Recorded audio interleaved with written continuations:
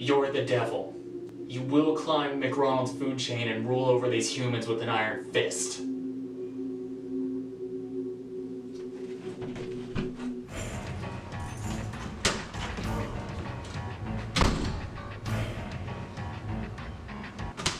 Well, Isaac, make sure you feed her the pink can of wet food. She has a sensitive stomach. Okay. Kill the bird.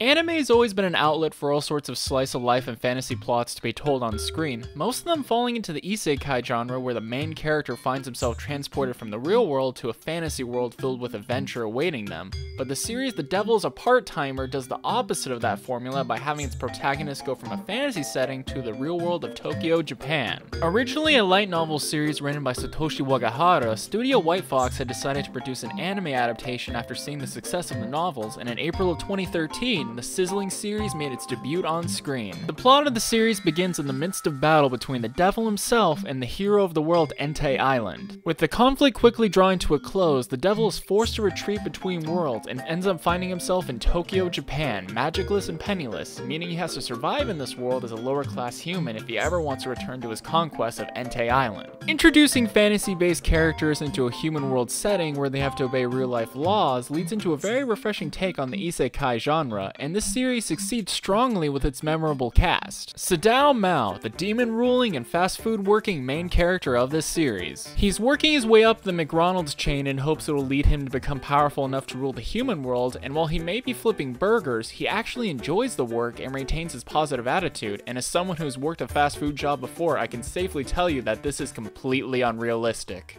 More so than the angels and demons aspect of the show. Emi Yusa, the hero from Entei Island who followed Satan to the real world in hopes to destroy him, but like him, also forced to find work as she has limited magical powers in this world, but that doesn't stop her from keeping tabs on him in case he's up to no good. Shiro Ashia, loyal general to Satan who also transported to Japan in the role of caregiver in the devil's castle, doing all the cleaning and cooking while the devil works, but also in charge of finding info on magic in Japan. Chiho Sasaki, the adorable yet ecstatic coworker of Mao, whom she has a giant crush on in the series. After learning about magic and the identities of Satan and Amelia, she remains the positive outlook for the group and all of the antics they find themselves in. Hanzo Ushihara, one of Satan's generals who found himself in the human world after Satan transported there, he lives the social recluse lifestyle, caring only about playing games and eating junk food. Suzano Kamizuki, neighbor to Satan and member of the church seeking out to destroy the devil. Even though she struggles with the modern lifestyle of Japan, she is quite wise and proper with her mannerisms and deadly when it comes to battle. These characters deliver the charm of the series through all their comedic moments, which is one of the series' strongest assets. Seeing magical beings forced to go through the day-to-day life of an average minimum wage worker serves as a good ingredient for some laughs, but also makes the gags about spending money and not wasting food extra relatable for the audience, as those are real concerns for part-time workers. Ashia is hands down one of the funniest characters in this series, as his devotion to Mao knows no bounds, as he's willing to do anything in order to help Mao's conquests, but is also the uptight, sensible voice in the Devil's Castle, for he'd rather eat giant amounts of food about to go bad than spend more money on fresh groceries, which can be a common thing for a low-income household. Each character brings their quirky ways to the table like that, and while some of the jokes don't quite deliver properly, 9 times out of 10 this cast is gonna bring a smile to your face. While the charm of the series is the comedy, the heart that pumps the series full of life is the character development between Mao and Amelia.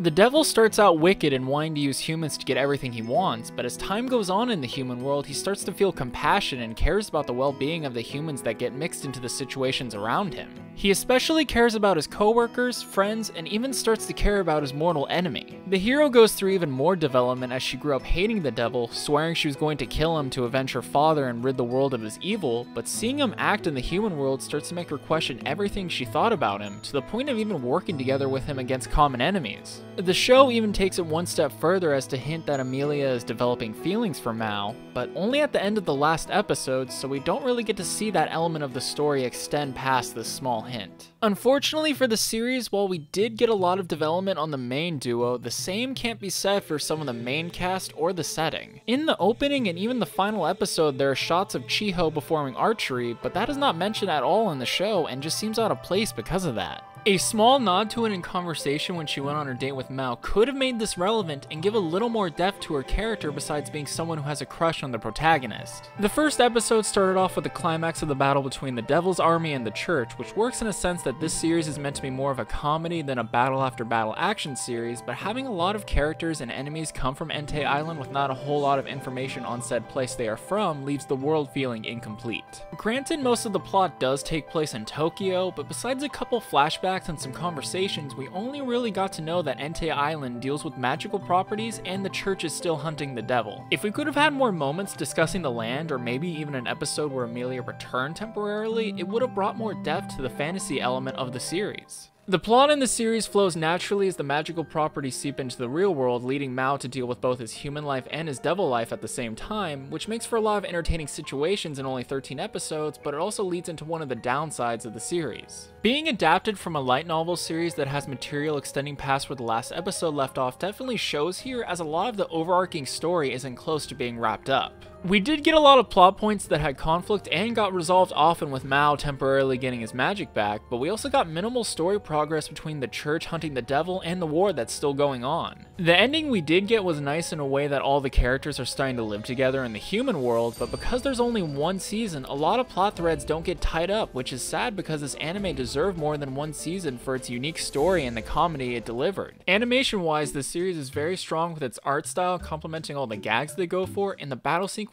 while short, are very fluid for how action-packed they are. Each design is very memorable for the characters, and while the references to real-world companies such as McDonald's and KFC may not be unique, it works well with adding to the humor of the show without having to be visually striking. Seeing Mao go from an average human to a superpowered Satan who looks like he's straight out of JoJo's will make you laugh, but more so because of how well it's animated. The opening is quite stylish when using dark color schemes when showing off the fantasy aspect of the show, but shines even brighter when showing off the human world shots of the cast trying to fit into society. The small changes that happen when a new character is introduced isn't jarring to the flow of the opening, which is a nice touch as well. Music-wise, this anime has a good soundtrack going for it, but besides a couple of the tracks, not a whole lot of it sticks with you after you finish the series. Pieces often tied to the visual gags work well with leaving an impression on you, but they never push it further to make them more distinct from one another. The battle music and the action scenes, however, worked excellently for the drama unfolding on screen, giving you the feeling of, yeah, go get him! But also comes with the downfall of not being around long enough, since the fight sequences don't last very long when they do pop up. Opening and ending wise, the tracks are very memorable, and I would argue the best to come out of this anime as they fit the goofy tone the show is going for and showcases that you're gonna feel good watching this series. I've only seen the sub version of this series, and I think the voice work was spot on for each character portrayed, and the delivery of the gags worked especially well because the voice work was so solid. Overall, for only one season, this series succeeds in being a comedic slice-of-life isekai show, and while it does bum me out that there are no plans for a second season, even though the story has so much more that can be adapted, the story we did get is charming and a roller coaster of comedy that should be viewed at least once, if not more, especially if you're looking for an easygoing anime to watch. I give The Devil is a Part-Timer 8 McRonald burgers out of 10. You will find yourself smiling over this series, and maybe with enough support we could get a season 2 one day. Now, if you'll excuse me, my lunch break is almost up.